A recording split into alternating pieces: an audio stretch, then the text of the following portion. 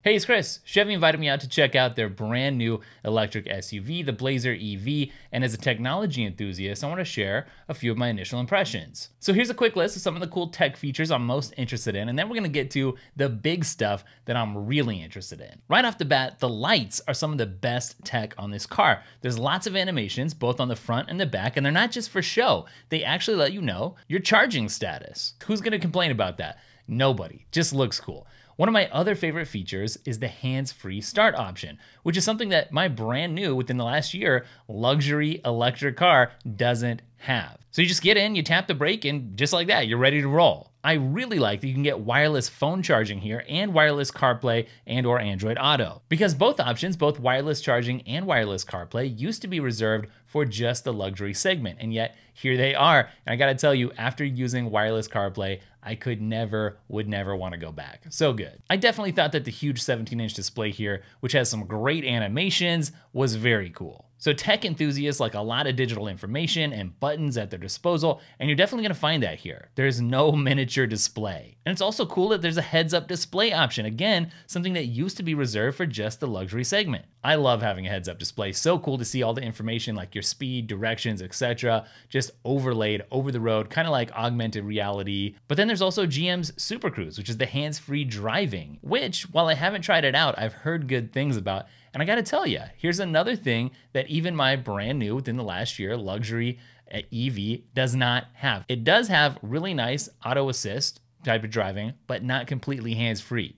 Super Cruise. It's the real deal. All right, let's talk about some of the bigger, even more meaningful tech features. Now, the first thing I want to talk about is the range. And you're gonna get sick of me saying this again, but that is better than my brand new, within the last year, electric luxury car. So look, when it comes to range, here's the thing. This tech is new and it's not gonna be long, no matter what you buy right now, before the mileage gets surpassed by something else that's coming along down the pipeline. That said, I can tell you anything over 200 miles of range is great for getting around town, so you got some extra to play around with here. I've got about 220 miles of range, and when I bought my EV, I knew that this was never gonna be a going on a huge trip across the country vehicle. This was always gonna be something just to get me around town, to run errands. So I guess plan accordingly, but for now, I would say, while this isn't what you would get from an ICE car, right, internal combustion, it's also really not that disappointing unless you're somebody who really needs to go on a super long range trip. And even then, it's gonna be doable,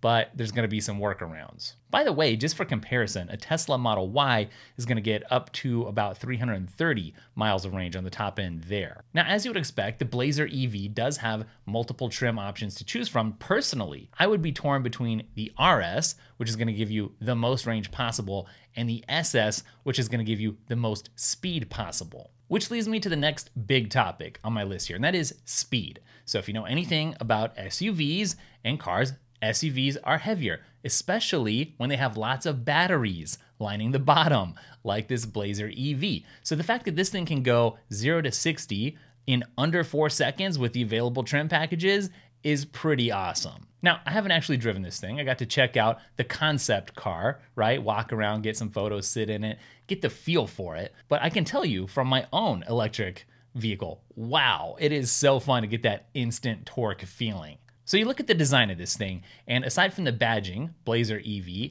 and those animated lights, it's really hard to tell, just from a glance, that this is an EV. I just know from my own experience with an EV that doesn't really look like an EV, that you can have some fun with this thing right off the line at the stoplight when people aren't expecting it, right? Especially when you're right next to a traditional sports car or something that thinks it's got you and they start edging a little bit further ahead and you're like, nope. Yeah, it's fun. Plus, if you just need to pass somebody on the highway or in order to make a turn or something, it allows you to be more nimble out on the road. Now, not every car, much less electric vehicle, has a launch mode.